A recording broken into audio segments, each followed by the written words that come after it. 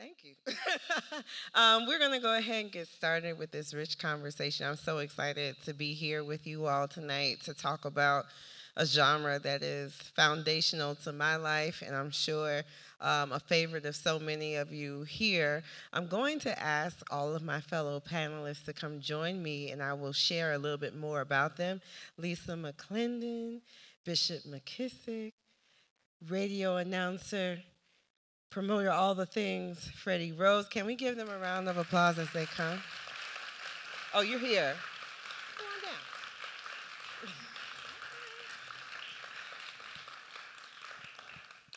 Come on down. So I'm going to open by reading a little bit more about each of you and asking you an opening question. First, I would like to introduce Lisa McClendon, who emerged on the music scene in the early 2000s with her debut album, My Diary, Your Life, reshaping the gospel music landscape with elements of soul and jazz and gospel. You quickly became known as the queen of gospel neo-soul. Did you know that? No. Currently, Lisa McClendon serves as a community advocate, merging gardening, art, and mindfulness to empower youth, and continues to travel the world, bringing to the stage musical inspiration and feel-good vibes that heal and uplift the soul. So welcome, Lisa, to this conversation. My opening question for you, I was thinking about you a lot with the clip of Mahalia Jackson, because she was so intentional about how she brought songs forward but listened to the music of her time and sort of what was around in her community and all of that. And I feel like there's a lot of synthesis both in your music and in your branching out to include things like gardening and all of that. But if you could tell us a little bit about what made your approach to gospel and how you entered gospel and brought all of yourself and all that you were hearing to it. All right. Hey, Jacksonville. So I'm a transplant. So for me, it's special because this city embraced me when I wasn't even a native of Duval. So I was originally born in Palatka, Florida. Shout out to Palatka. Come on now. This is what we're doing. So when I came here, to answer your question, my parents, who are both ministers, my father was a preacher and my mother was a minister as well, but they always allowed me to explore music. And so I grew up, in addition to the gospel music, I grew up on Ella Fitzgerald.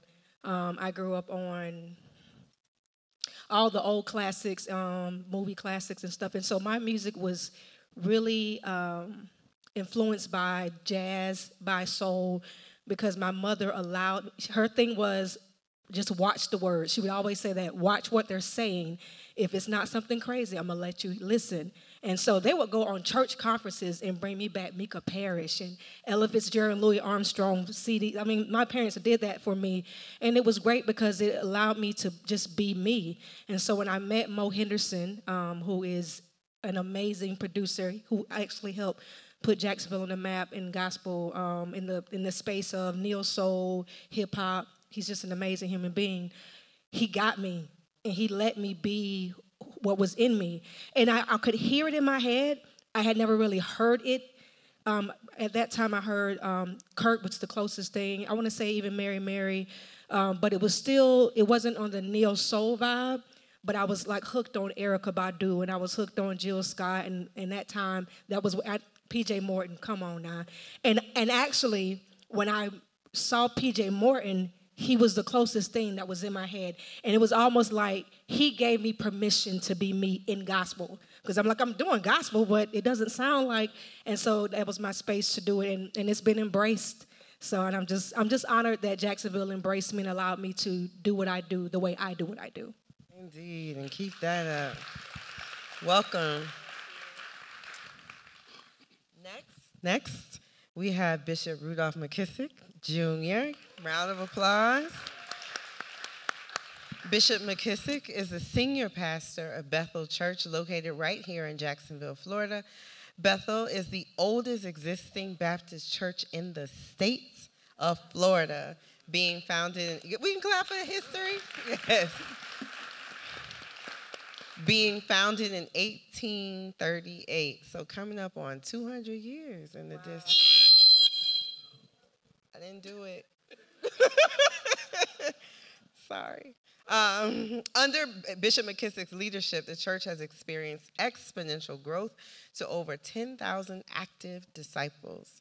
Bishop McKissick has established himself not only as a prolific proclaimer, but also as an academician, teaching as an adjunct professor at the Samuel DeWitt Proctor School, the famed Samuel DeWitt Proctor School of Religion at Virginia Union University. Bishop McKissick is the author of several books and an accomplished musician with several critically acclaimed music projects. Welcome, Bishop McKissick. Good evening. Good evening.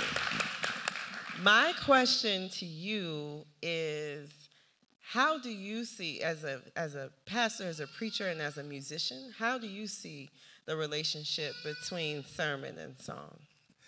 That is such a good question. First of all, I'm honored to be a part of this amazing panel. I think the relationship and the synergy between music and message is something that has always been a part of the Black church experience. In the earlier days of the Black church, the preacher was a narrative preacher who would simply retell the biblical story and then in a kind of symbolic way compare what they were going through to the disenfranchisement of our people. And the songs were songs of triumph. They were solical, not just lyrical. They were a part of the pathos of our experience. And so when this preacher would come behind that music, it would almost be like accentuating what was just in song. I think the other thing that's important in the synergy of it is it's not music, and preaching is not just the retelling of a story, but it is also the shaping of a theology. For the Black church experience, the music was about a God who came down and intervened on our behalf. It wasn't like our European brothers and sisters whose music was always about a God who was up and we ascend to worship him. No, for us, it was about a God who bent down and came down, not just in Jesus, but who came down and was on, in the words of James Cone, on the side of the oppressed. And so the preacher would then come behind that and accentuate that. So there was always this synergy and partnership that was inspirational and solical and not just musical. And I'm sure we'll get into more of that because I think we've lost some of that in some of the music of today. That's why I like neo soul so much, because it's solical and it's not just lyrical. And so that relationship between preacher as messenger and choir as music has always been important for the message we were conveying to the people about this God who, once again, in the words of James Cone, has his own affirmative action plan, who blesses from the bottom and all the way up. So that was always important. And thank you. Aren't y'all glad y'all in the house tonight? This not on the documentary. Last and certainly not least, we have Freddie Rhodes. Freddie Rhodes, we can clap. Freddie Rhodes hosts the Afternoon Power Drive on Victory AM 1360 and FM 94.7 weekdays from 2 to 6 p.m. He also serves as the station's vice president of programming. Freddie's interest in radio began while he was in high school. The legendary Adrian Ken Knight was one of the biggest names in Black radio during that era, gave Freddie his first job in radio on Sunday nights doing gospel. Even though Freddie's desire was to do a gospel radio show, he accepted an on-air shift doing R&B. But after a while, Freddie decided to give that up and return to his first love, gospel music. In 2014, he was named the Rhythm of Gospel Announcer of the Year from the National Independent Gospel Music Association. Welcome, Mr. Freddie Rhodes. My question to you is, can you help us understand the importance of the gospel radio announcer and DJ, the critical role that you have and continue to serve in?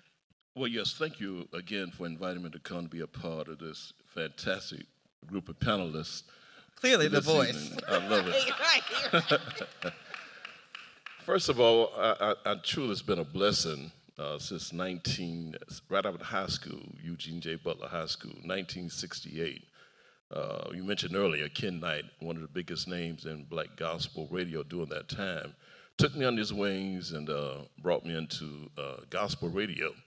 And one of the things I like to say, I really, truly thank God for, is that from then up until now, I am still doing gospel radio broadcasting, which has seemed to be going away because so much computer modern technology have really done away with the, quote, we used to say DJ, but we don't call ourselves DJ, we're gospel radio announcers. So it seemed to be such a dinosaur these days in time, but by transcending the times and being able to just relate, we want that voice behind the microphone, playing the music, introducing the music, setting it up so it could be a blessing to the masses who tune in every day.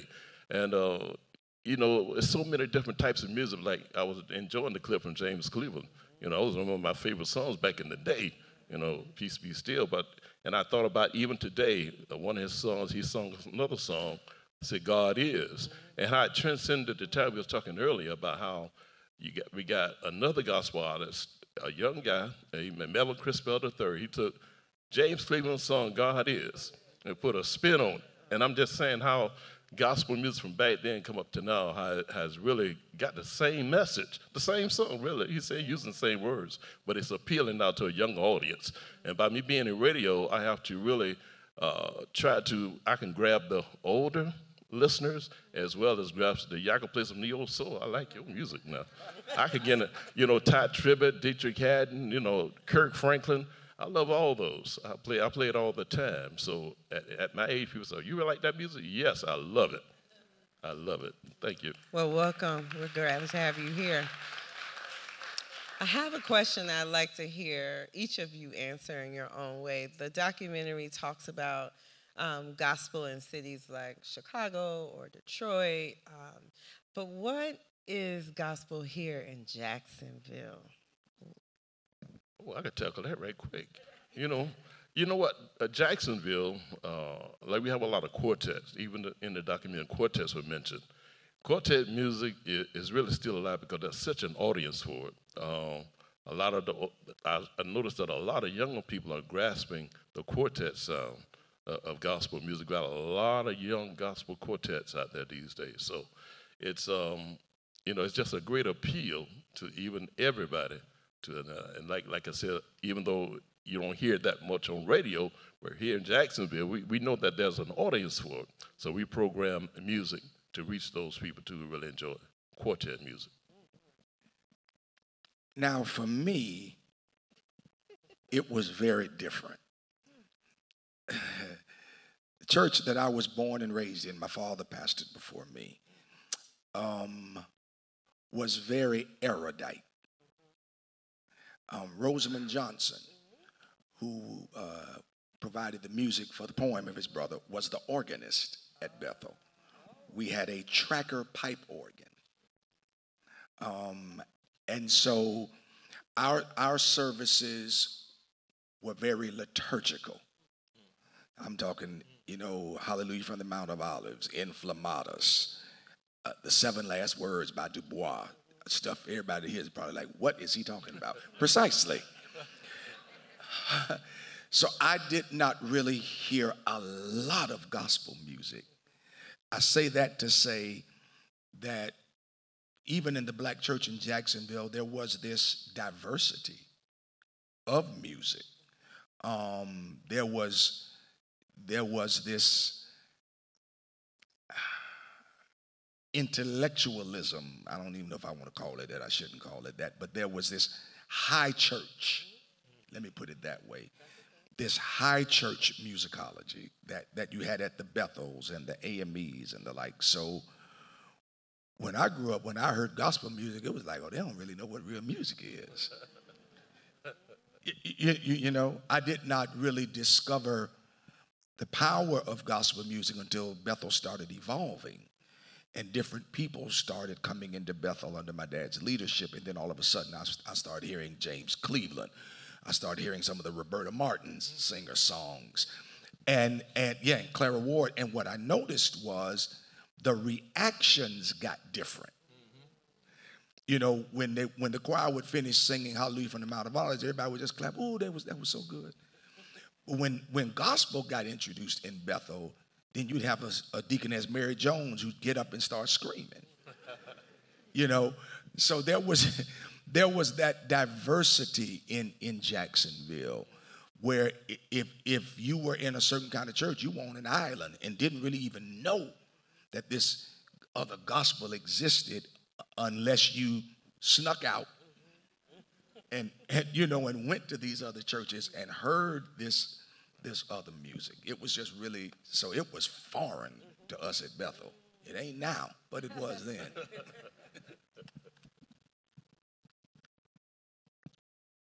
So to be genuinely who I am, I have to speak to the younger part of gospel, because I came here in the 2000s. So all the stuff that Bishop talking about, I don't know nothing about that. Be you, girl. I wasn't here yet. So I'm like, yeah, sure. So the representation that I can speak to for Jacksonville is the young P.D. Okay? Camp Quest. Lisa McClendon, of course. Come on, Lisa McClendon, of course. Of course. Come on, God. But even now, John Lumpkin, who is a gospel jazz. So I just thought about it. We haven't even spoken about the gospel jazz. So even though my good friend Ulysses says he's a jazz artist, we do have representation of jazz in gospel through artists like that, Joshua Bolin. So my answer would be, it is kind of what Bishop was saying, diversity. It's a melting pot.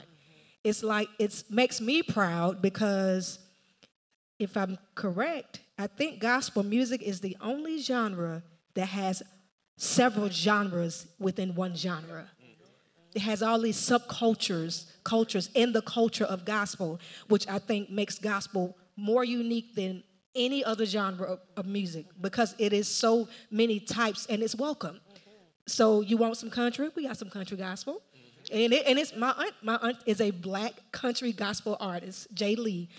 She's been for 20-something years. So it is out there. So whatever kind of genre you want, you can find that in gospel music. And I think Jacksonville is a great representation of that. All the cross sections of these sub-genres. That makes a lot of sense.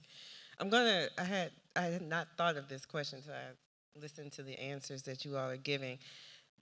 This is something I see pop up on social media a lot. A lot of people say the quality of black popular music has deteriorated a little bit because there aren't as many singers in the popular realm who come out of the church. Like, I see that on, like, just across social media platforms very often. What do you make of the relationship between gospel music as like this reservoir of genius and talent, and how it goes out and feeds? Do you see a relationship between those two things, or how do you imagine that?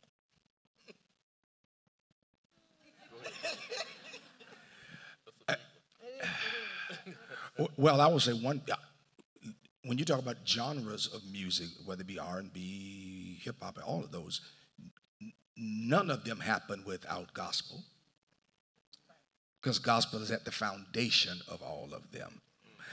I think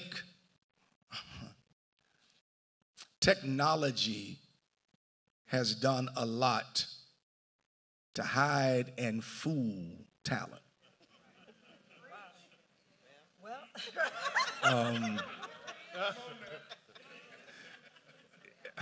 This is a safe space.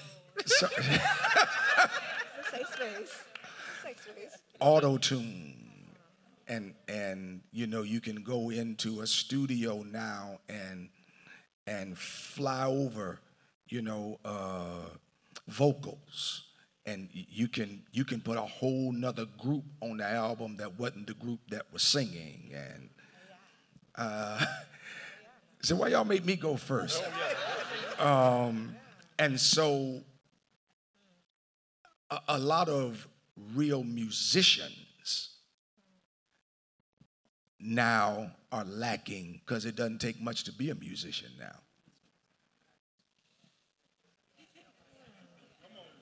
You know, you don't really have to sing that well. Somebody will take you in the studio and they'll fix you up. You don't even have to read music. Just transpose. And most of them that transpose don't even know what the word transpose means. I don't know why they put me on this panel. That's a deep one.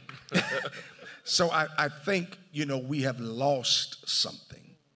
I really do. And you can tell it in, not all, but in much of the music we hear today. It has no heart. Not all of it. Mm-hmm. And you're starting to see a return, thankfully. But it has become more, you know, gospel music used to be for the inspiration of black people who spent all week long in systemic oppression. And the church was the one place, like our ancestors, who would leave the slave balcony and go to the sacred space where they would create their own songs, like Over My Head, I Hear Music in the Air, Go Down Moses. They weren't talking about Moses. They're talking about that slave owner. And then the gospel music, it was inspiration. Now it has become business. Mm-hmm.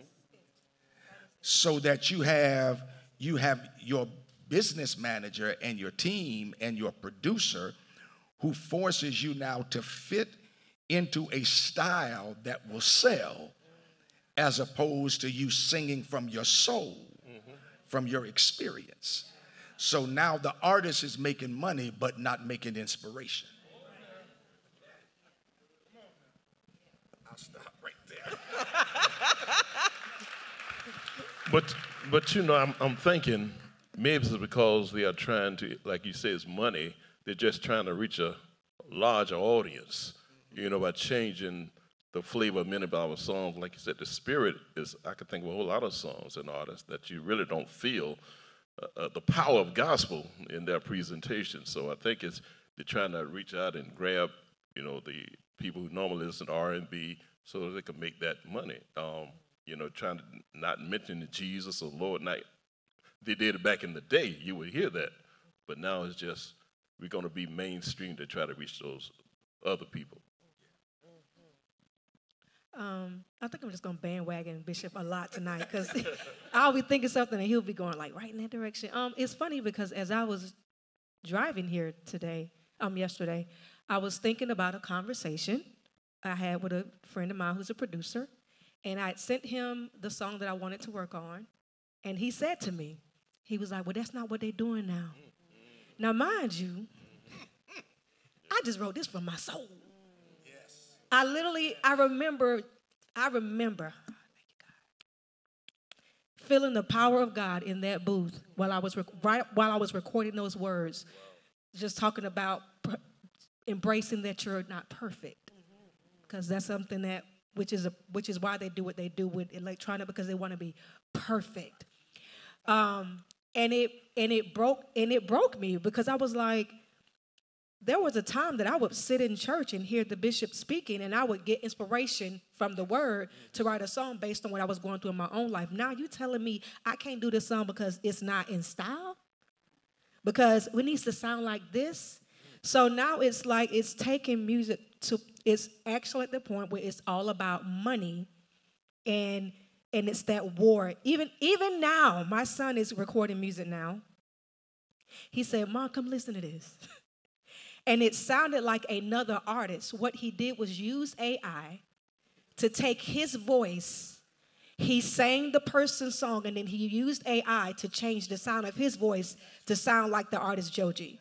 And I said, Josh, that's not you. He's like, no, Mom, no, he said, yes, Mama, that's me, but I sound like Joji. And I'm like, that's scary. That's terrifying. So we are in an age now where while technology, it can be a great thing, I feel like it's watered down the value of stuff. It's taking away the depth. Like I went into the studio a couple of years ago to record a song. I had been a while, into Bishop's point. I walked in, so you have to understand, if you know the relationship between Maurice Henderson and I, my producer, I was known for stacking. There's a term we call stacking. Our artists would go in the booth and they would stack vocals. I mean, we would spend hours just on stacking. Take the soprano note, and we're gonna sing it 12 times until we get the right one, then we'll pull the old ones. And you would do that process. So if you have 5 different notes, you have to do every last one of them 12 times. You see me? I go in the studio, and he was like, all right, we good? I said, wait, I got a stack, don't I? And I'm looking through the booth. I got a stack, right? He's like, oh, no, I'm just copy and paste it. Copy and paste? What? He said, hold on 1 second. In 2 minutes, this dude took my one voice and copied and pasted and made it sound like so many of me. And I felt like I didn't work. You didn't sign up for that. I felt like I'm robbing the people. But I mean, it's cool, but it just, to me, I like the old way. It's something about my raw vocals singing every song and it's not being perfect. I like the old way, and I just think the new way has a place, but sometimes everything new ain't right. You know, everything new ain't good, so. You know, Lisa's the perfect example. When I hear some music, all I hear is a production. When I hear Lisa's music, I hear an experience. And I think that's what's missing in a lot of gospel music today, that we have lost the authenticity of the experience birthing the song. Because that's what gospel music used to be. And that's what sticks to us about so many of the gospel songs that we love. And you mentioned quartets are coming back here in Jacksonville because, you know, I remember I grew up on quartets. My grandfather was in a gospel quartet. That stuff sticks to you. It gets you through, right? It gets you through. I guess that's doing the Come on now. And so I'm thinking about how, though, you know, I grew up, I'm an 80s, 90s kid, and all the R&B singers I like first started out in quartets. They knew how to sing together, gospel choirs, like, and learning how to harmonize and listen in order to be able to harmonize. And so, you know, I do get concerned sometimes that, you know, there are too many shortcuts that are being made available, to your point. But since we went to that side, I want to bring it back to the other side a little bit. What makes you hopeful and excited about where gospel music is today? Are there artists that you are finding that do have that experience, that lived experience in their music, or is it your own music that, and the prospect of saying what you need to say about your own life that makes you excited, or are there glimmers of things that in the genre that you want to point our direction to? And I'm not saying this just because they're performing tonight. Meachum Clarke.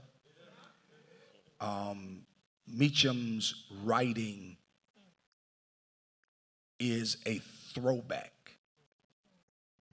to great choir music. What makes me hopeful is the Meachum Clarks, the Sean Tillerys of the world.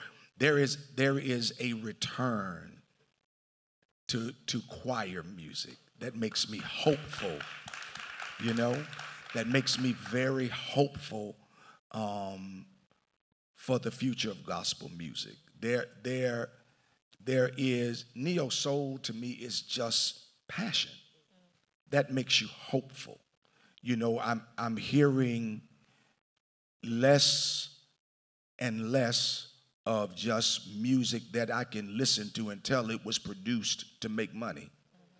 And I'm hearing more and more music that is being produced of experience and the return of choir music. So for me, that's what makes me hopeful that gospel music is not being put out to Jurassic Park.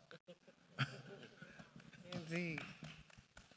You know, that's a great comeback, and Bishop mentioned about the choir. And bring back the choir, we got, just released, we got Reverend, there's so many new, Vincent Bohannon, who's one of the hottest gospel artists in the country, bringing the choir sound back.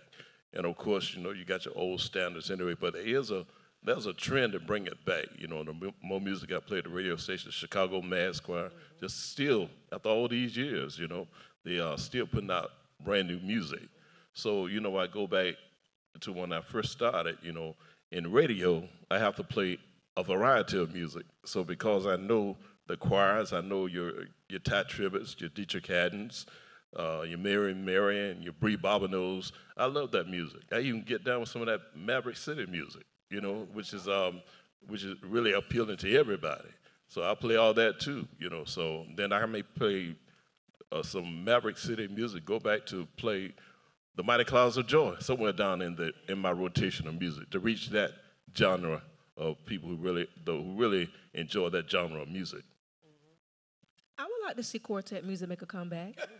I'm with you. I mean, my dad played in a quartet growing up, and I think it's just an ode to my father, who passed away, left us last year. And I think that resonates with me because I think it just brings me closer to him. But I just remember Willie Neal Johnson, gospel in the gospel keynotes, the Soul Stirrers, the Johnson, come on now, the Williams brothers, just resounding through my house on the 8-track. Come on, y'all don't know nothing about that. Y'all don't know nothing about the 8-track. The big fat cassette. Come on now. I would love to see that emerge again, and I would love to see more jazz, just that soft, laid back, and I would probably love to hear more hymns. Finding a unique way to bring hymns back. I think I would love to see that. Yeah. I hear your answer like a balance between, and most of your answer, like the balance between what we carry forward from the past, but leaving room for new expressions or new interpretations, of this literal bridge that's brought us over.